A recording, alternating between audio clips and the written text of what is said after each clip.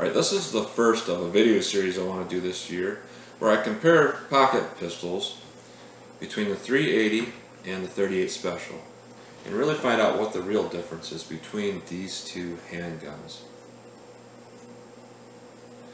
Now before I want to get into testing different ammo, testing these particular pocket guns, I want to talk about the power of the cartridges themselves.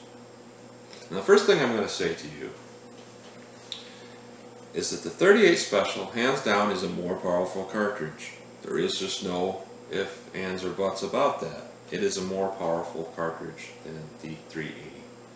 But in the same breath, I'm going to tell you that out of guns like this, the amount of muzzle energy you get really is pretty close to the same. I know that sounds contradictory. I'm going to put these guns over here for now because I'm talking about the cartridges in this video. A lot of times you'll have a lot more gunpowder in that 38 Special.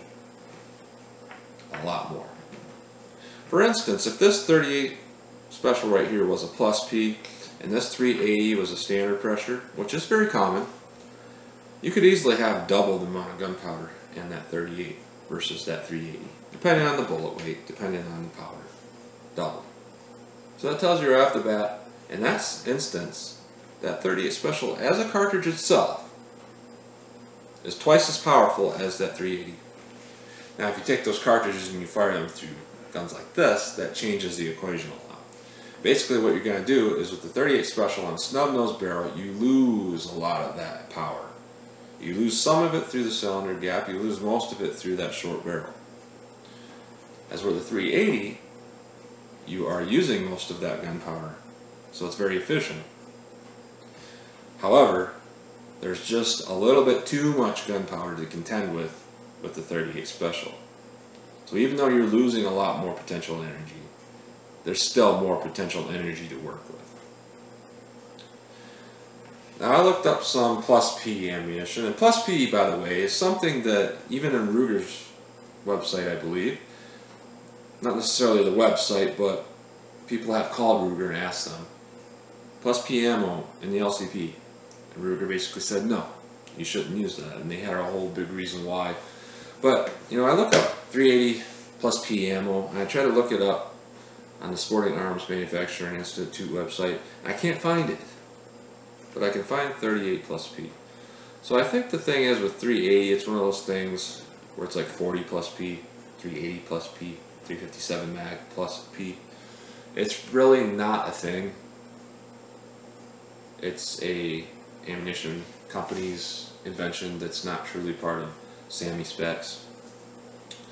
So, anyways, even if you take that into consideration, the most powerful 380 plus P cartridge that I could find was 227 foot-pounds of energy out of this gun. And there was another cartridge that was similar to it, both made by Buffalo Bore, and it was 222. 222 and 227 foot-pounds of energy.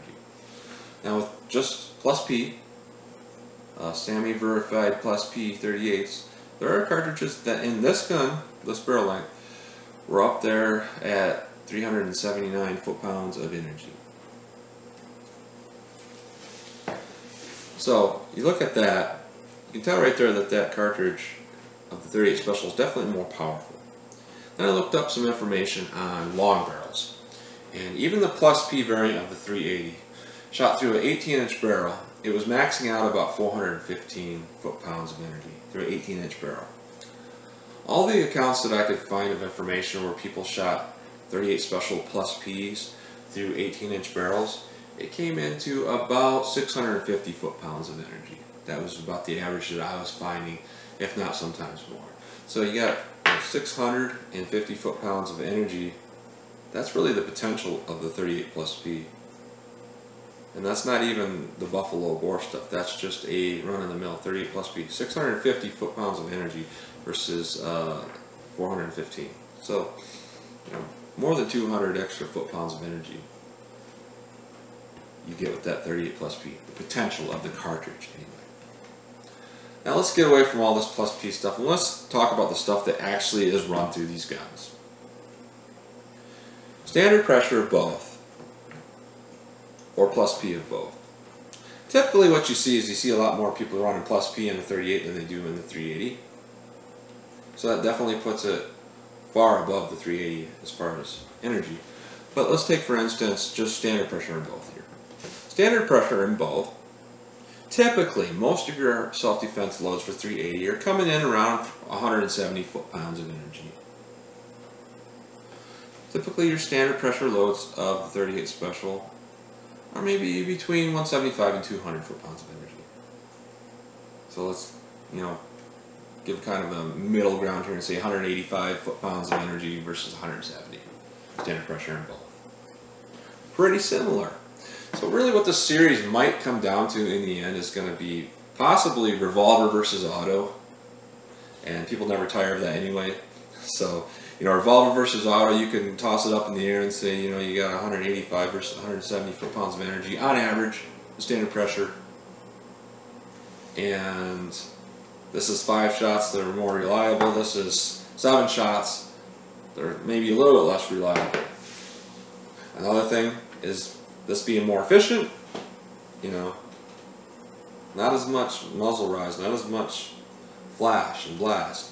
This not being as efficient and having a more powerful round in general and losing most of that energy, you are going to have a little bit more recoil.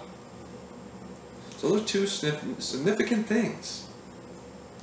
So that just sums up the cartridges themselves. Yes, the 38 is more powerful. But in these type of guns, is it usable power? Oftentimes no. So that sums up my first video, the power of these cartridges themselves. And I hope to have more videos where I'm actually doing some shooting and testing on these. So as always, thanks for watching.